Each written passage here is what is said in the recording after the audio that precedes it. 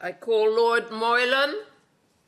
My Lords, may I briefly, in advance of his maiden speech, welcome my noble friend the Minister to your Lordship's house.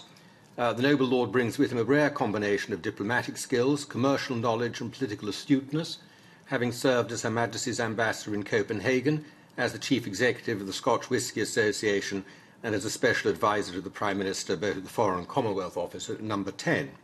He's also negotiated not one but two major agreements with a tough and aggressive counterparty, two more than many of the most distinguished diplomats of his or recent generations can claim, and I'm sure we all welcome him. My Lords, I welcome this debate. As my noble friend Lord Willits clearly explained, we have tremendous opportunities in LEO satellite technology.